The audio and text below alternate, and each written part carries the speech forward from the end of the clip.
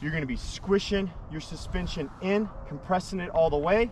Your suspension is compressed all the way in. You're not pulling your bike to you. Instead, you're standing up off the lip, curling those feet in a little bit to keep the flat pedals to your feet. And then as you get up over the middle of the arc, or get up to a point to where you can see the landing, that's when you're gonna go ahead and push the bike back down to match that landing surface.